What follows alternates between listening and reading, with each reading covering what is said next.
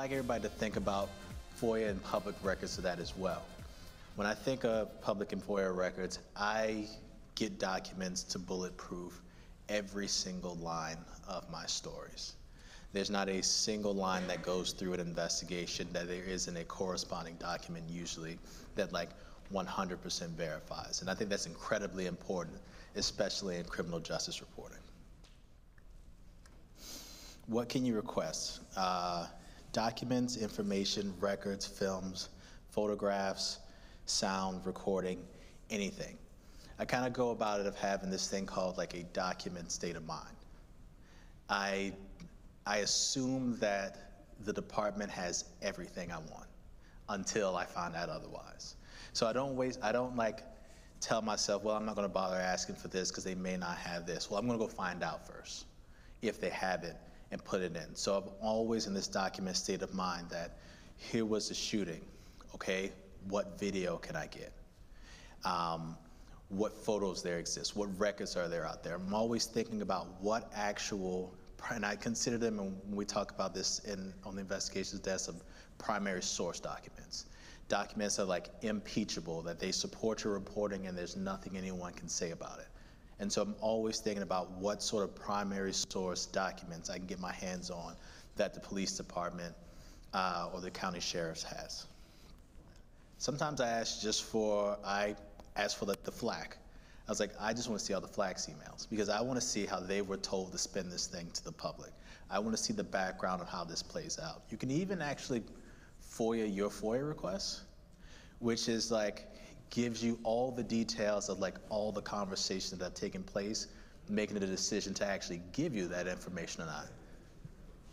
And so it's something I frequently have done to just, I had an example with the Small Business Administration trying to get records about Ivanka Trump, and they didn't want to give it out, so I FOIA'd my actual FOIA request for those records and was able to get the conversations about the back and forth of how they were trying to decide whether or not to release it. So I know it was releasable, they were just holding it, and then ultimately we ended up getting those records. And so that is something you can do because you can see from the top down how your request is being handled. When I say reasonably describe records, like I've gotten a lot of denials from departments and agencies say you haven't reasonably described the records you're looking for. And so when I tell people this, I'm like, it's like you're building a map. And I'm talking to the FOIA officer like they're just like a 5-year-old. Like I'm gonna tell them how to get from point A to point B. And I usually do a lot of reporting on the front end to find these things out. And so I report out while I'm talking to my sources and they mention a meeting or they mention a document. I ask them, well, what's it called? How do you know it's there? Who's got it? Who's the last person who may have touched it? Like, how did you receive it? Was this like passed out in the meeting? Was it emailed out to you? So I'm reporting out all of these things so I know how to put together my request. So if somebody says, yeah, I have this report that they're not supposed to release, it was emailed out to us ahead of the meeting. I can then, now that I've reported it out, say that I'm looking for this document that's called this, that was handed out during a meeting on this day, and it's called this, and I'm looking for it.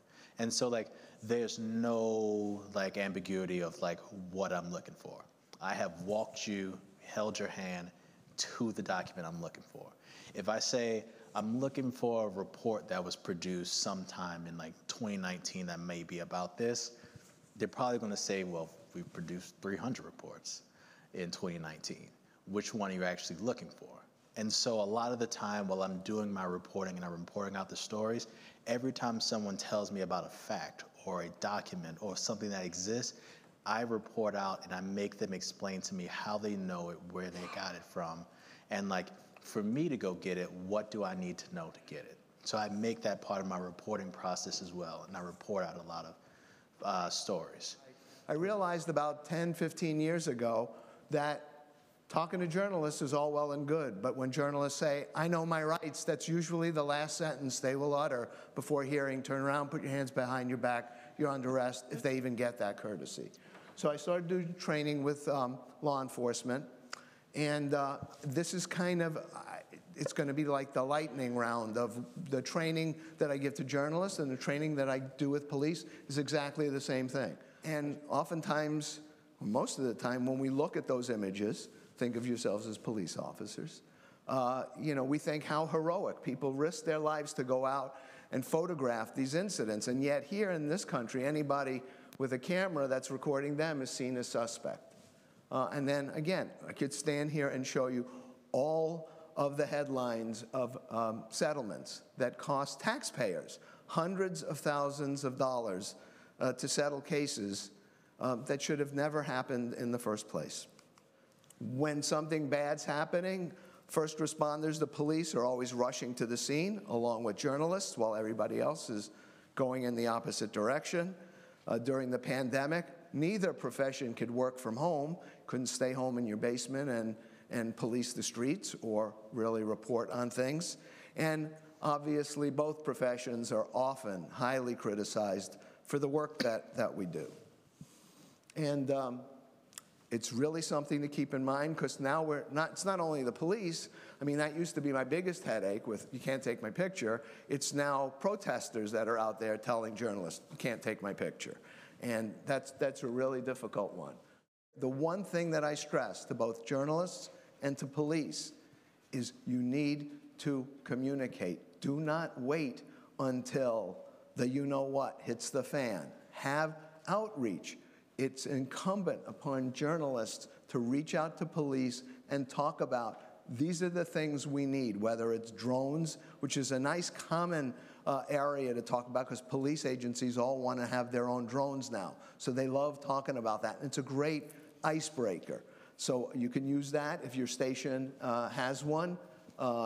I know there have been situations where people have been asked, hey, can we look at the police, or can we use your drone or the fire department to see what's going on?